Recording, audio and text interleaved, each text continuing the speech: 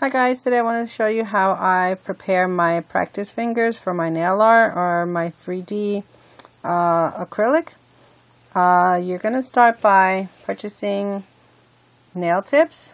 This one is a size 3. The way it works is you insert it into the groove in the practice finger, and this is it. Now that's one way of doing it. Another way is by purchasing what is called poster tack. Poster tack is a tacky little rubber that you can find at your local stores in the office supply section.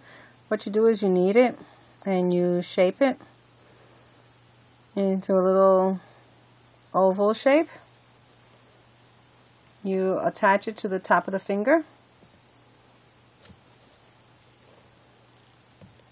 Okay, and you can now attach big nails on it, ones that would never fit into the crevice of the finger because clearly this is bigger. So what you do is you just press your nail tip onto it, and that's it.